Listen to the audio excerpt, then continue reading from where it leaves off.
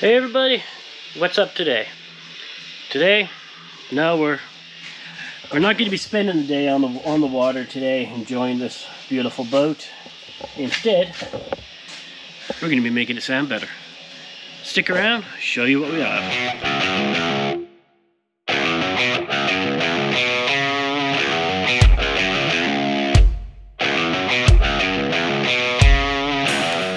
Hey everybody, thanks for sticking around. It's kind of a wet day out here today. Got a lot of rain, some thunder. But that's not going to dampen our mood today, because we have a real nice Yamaha boat here that we're putting a stereo into. As you can see, it's kind of taking up a lot of space in the shop here, but we'd expect a 19-foot boat and a trailer and everything else. So, however, we're going to make it sound better. We have a sound bar that's going into it. We have a powered sub. We have an amp to run the highs. We have a dual battery kit going in. So we got a lot of stuff to do today.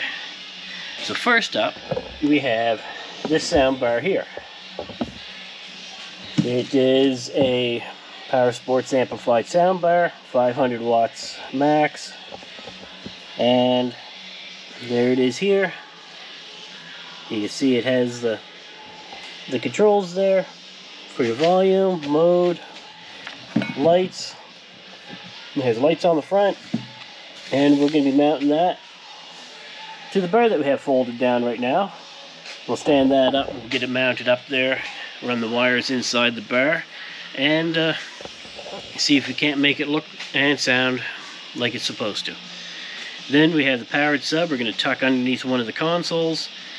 We've got a dual battery kit, and then we have a wetsounds amplifier, the HTX4, that is going to be powering the four 6.5-inch wetsound speakers that are already installed. So we got a long day, we got a lot of work, it's going to be busy. Hopefully this is a video you guys enjoy, and we're going to get started. So stick around, grab some popcorn, get some pop, enjoy, sit back, enjoy this, and I'll see you in a minute. Alright, so here we are. We have the Sound Extreme soundbar. It's a SED S32. Like I said, it was 500 watts max. Has your LED lights on the front, has some speakers here, has speakers on the side, speakers on the front, your whole control panel with a USB plug, the power. You have your main power wire in. You have an auxiliary power out, which in this installation we won't be using. So I'm going to put some heat shrink over that just to make sure it stays watertight. We have our auxiliary out, which you would use, in this case, we're going to use it to the powered sub. And we have our auxiliary in, which is going to be coming straight off of the radio itself. So that's all the connections we have. To mount it, we have the ring terminals, or the rings on the end. They go on. There's a bunch of teeth. It locks in place, and then we lock it in place with 4 of these Phillips head screws. Then it's ready to go up to the bar and be mounted. Once we get the screws in, once we get everything here all secured,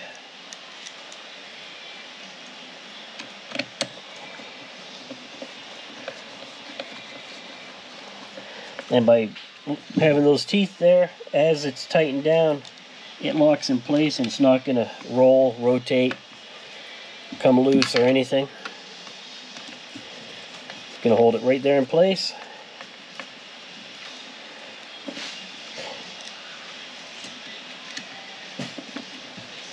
I just have it set there for now, straight up and down.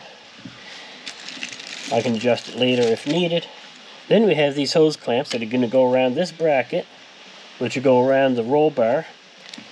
And then we also have this little rubber strip that goes on the inside of the clamp here, which is going to be used to keep from pitting, chipping, scratching up the roll cage.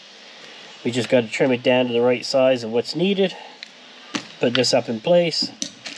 We also have a rubber isolator pad right here that'll go right there as well. So that way that's not going to rattle. It's not going to scratch the roll cage, especially with the rubber here too. It won't. Everything will be nice, solid, vibration proof, and ready for hours of music enjoyment. So I'm going to go up there. We're going to get this thing put in place, and I'll show you what we have done. Stick around. Alright, we haven't mounted our soundbar yet. Don't want to get too wet outside right at the moment. Still got lots to do on the inside of this thing. So first we got to take this radio out, because this is the main unit. Everything else is done through touch screen up behind the dash. So to get this out, there's a couple of panels on the side. This one I already loosened off a little bit. You can see there's a little indent right there that you have to carefully pull outwards, and then there's two little tabs that go into two matching holes on the side. See if we can do this on this one here. I'm just using a small flathead screwdriver to get in underneath the panel and carefully wedge it out a little bit. And then once I can get the top, then I got a little pick tool that I'm just going in and pulling out the rest of it. And just like that, we have access to our 4 screws.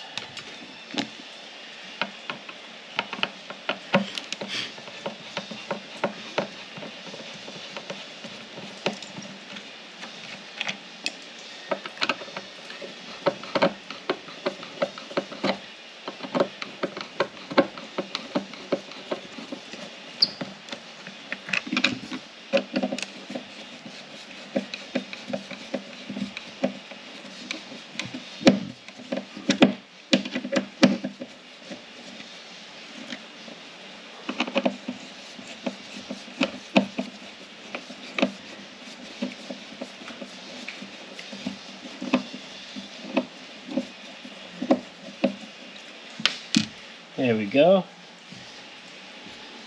And this here should carefully pull right out, just like this.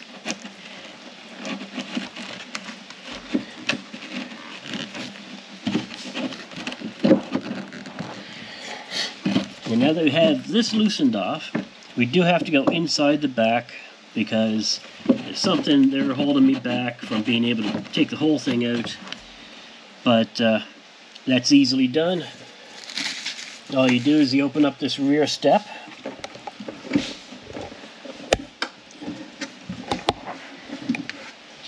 Just like that.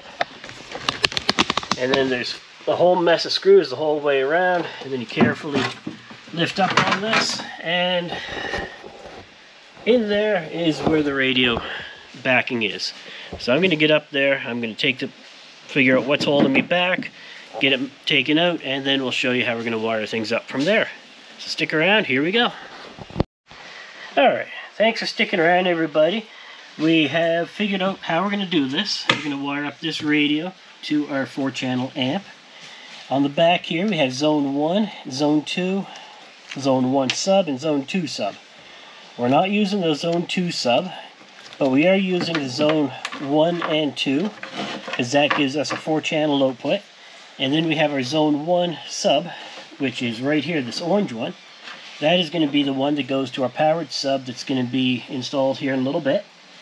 In the meantime, we have our speed wire right here, which has all your speaker wires and remote on wire included.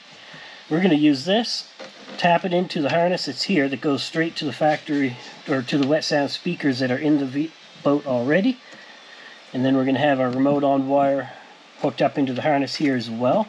And that's going to go to the amp, and that'll be where we go next to get that installed. So that way we can get some speakers working, and then work on getting the powered sub going. So stick around. You're going to see me work twice as fast here trying to make some connections. I wish I could work that fast all the time, but you know how it is. Perfection takes time. So that's enough of my jokes. So here we go. Let's get this started.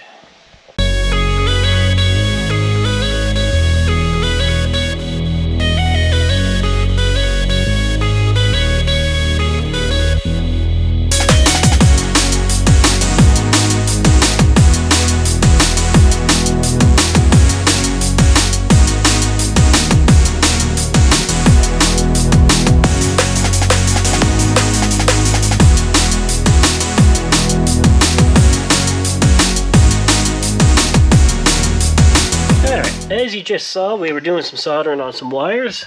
You saw me soldering the speed wires. So now they're all zip tied, heat shrunk. There's the harness up in there. I know it might be a little hard to see. There's the wire that goes across, and it goes up through there, which is going to go up underneath the left side seat. That's where we're going to put the amp, the second battery, the secondary battery switch, and everything else. So, as you saw with the speed wire, it makes it easy because we ran all 4 speaker wires and the remote on wire at once in one nice little bundle. Real simple, easy to do, and we're good to go. So now we're going to get the amp mounted, get it wired, and work on that second battery, and see if we can't get some music back in this thing, because where I had to cut the harness to hook up the speed wire, we've got no sound now because it wants to come out the amp. So we're going to go hook that up and get the music playing again. So stick around, here we go. Hey, welcome back everyone. Feeling like I'm on top of the world here on getting into this boat. But as you can see, out there, the rain has stopped, which is wonderful because we're just finishing up, getting ready to mount the amplifier. Now, underneath our left side, sorry if I'm not that big, up on port, starboard, bow or stern, I think it's the port side, which is left. If I'm wrong, someone correct me, please. However, in here is where we have our battery. We have all of our wires already coming through. We're going to tuck them right along the edge here. And I just finished making a plastic mount that I'm going to put the amplifier on. And that's going to mount right there, just like that. The terminals are going to be facing down. We'll be able to run the wires around, come down, and everything will be tucked out of the way. They won't lose much storage area in there. And hopefully make everything sound even better. Because as you saw, we got the speed wire already connected up there. It's all heat shrunk, soldered and everything. And then we have our RCAs. We got a big old mess of wires going here, but it's all good. So I'm going to go grab the amp, get everything mounted up on there, and get wiring it and show you how we do that. So stick around. I'm going to enjoy kind of the sunny day.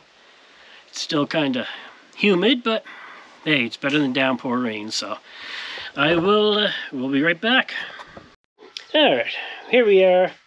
You saw me making the mount for the amp, and now I've got the amp mounted. As you can see, I've only got the power on the ground run right now. They're going to go all the way up there to the battery of the boat, which we already saw. I'm going to have the speed wire coming down and coming in on this side to get to my 2 speakers and my turn on. And then we have the RCAs that are also going to come in and go up as well. And once that's done, the amp will be mounted. We'll get this whole thing secured in place, and we should have some tunes. So we're going to go throw this in that little cubby hole and see if we can't get it wired up. So I'll show you what we have going and go from there. One might think this is actually a pretty good view, don't you think? Sitting here in the back of a boat. Only downside, we're not on the water. Instead, we're still in the shop working on the amplifier. However, we have the amplifier mounted As you can see, I've got the power wire which goes to the left side. The RCA and speaker wires, they come to the right side. And now all I gotta do is just zip tie up everything. There's stuff up there I can zip tie it to. So all that wire will be gone. And when they look into the tank, in this compartment, it'll be right there. And you still have all that left for doing whatever. Lots of storage space left over. And I think it looks pretty good there. So I'm going to go get some more zip ties, get this wire hidden out of sight, and see if we can't get some power to this. So stick around. We'll be back. I'm going to pretend that I'm sitting on the water in the middle of a lake, enjoying this boat ride. I'm not sitting here working all day. But hey, it's money, right? So stick around. We'll be right back. Hey everybody, thanks for sticking around. We have finished off the installation of the amp to run the 6.5 wet sound speakers. As you saw, here's our left side seat. Still have to do a little cleanup in there, but there it is, all finished. Wires all tucked out of the way. It's as solid in there as it's going to get. Wiring's all tucked up out of sight. And it goes over here to the battery, which I've still got to put the dual battery kit into it. So we have a dual battery switch. But first, we're going to bring in our sub. Our Wet Sounds sub. It is a fully enclosed powered sub made by Wet Sounds themselves. 10-inch sub. I believe it's a 500 watt unit. It has your main powers. It has your power, ground, remote on, and then it has your inputs. So I'm going to get wiring them up, get that put in place, and see if we can't get a little bit more thump in this. Thing already sounds amazing. It's you can feel the bass already going through these speakers and everything, and you're not going to just sit there and talk to the person next to you. You're going to have to yell to them when you have it turned up as it is now. So this is going to be a loud little boat. So stick around. We're going to get this put in place and see where we go from there. Hey everybody, welcome to day 2 of this boat build. As you saw yesterday, we were hooking up the amp, got everything wired into the radio, and everything's all hooked up for the Wet Sounds 6.5s that they came with from the factory. Today, we're going to finish things off. I've already started mounting up the sound bar that's going on the top.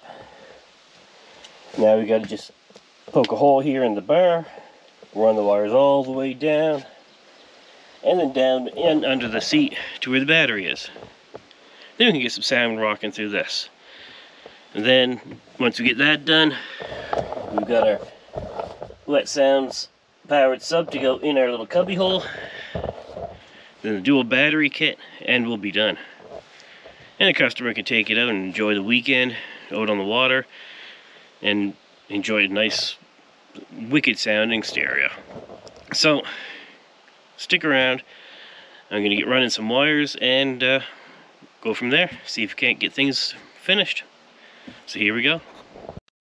Hey everybody, we're still continuing on here with this nice wonderful Yamaha 195S boat. We just finished hooking up the sound bar, and as you can see, I just got to put a little zip tie there to keep that wire from moving. Looks good on this side. Looks nice there.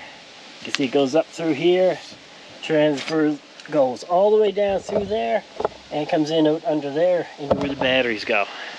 I don't have it finished down there because I'm going to be hooking up a second battery, so I'm going to be moving a few wires around still. But this boat is really starting to get loud. With the 4 6.5s that are already in there by Wet Sounds, with the amp that's right there, ready to go. That really improved on the sound, and now this sound bar here just makes it even nicer. So Now we're going to move on to hooking up this powered sub that's in here from Wet Sounds. See if we can't get that thumping. And then get the second battery hooked up and we'll be good to go. I won't be enjoying this sunny day in the boat, but customer sure will be, so stick around. I'll show you what we get with the sub. Hey everybody, thanks for sticking around this long.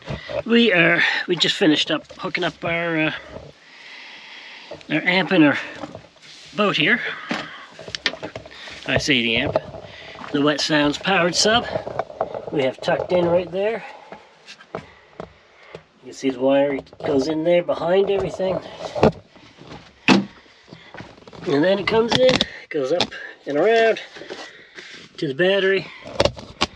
I'm not too worried about how the battery looks right yet because we're on to this. Our second battery, or dual battery kit. That way you can have two different batteries. One for music, one for running. Or if he kills the battery from playing the music, he has a backup to start the motor. So far this boat, it sounds amazing. It's loud, clean, no problems. So we're going to get this battery hooked up and see if we can't finish the job. So stick around, I'll show you how that goes. Alright, so here is our battery switch we're going to use. You can see it has 1, 2, or 1 and 2. It's on the back you have your two different inputs and your single output. So we're just going to hook the wire up to these inputs from each battery, have it go into the single output, and run our grounds together, and that should give us our switchable batteries. So while I go roast some more in the back of this boat, because it's about 20 degrees out here today and direct sun like this, it's a little warm. You sit back with your air conditioning, have a drink, and I'll be right back, show you what I've done. Hey everybody, thanks for sticking around. We just finished wiring up our dual battery and our dual battery switch. Haven't mounted it yet, but there's our battery. I've got to get that a little neater, and there's the wiring there. You can see this wire comes off the second battery for input 2. This is input 1, which comes off our main battery, and then we have our main output going to the boat. I've already tested, powers up both sides, so we're good to go. So now all that's left is to mount that switch, clean up some wire, clean up a boat, and we're done. So stick around and we'll do a final recap here in a minute.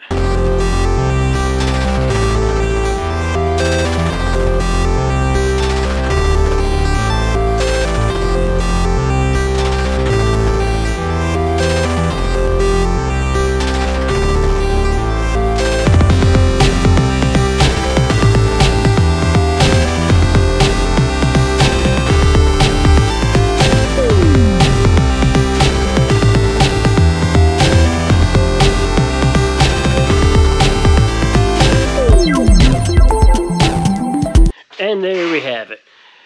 The Yamaha 195S boat is done.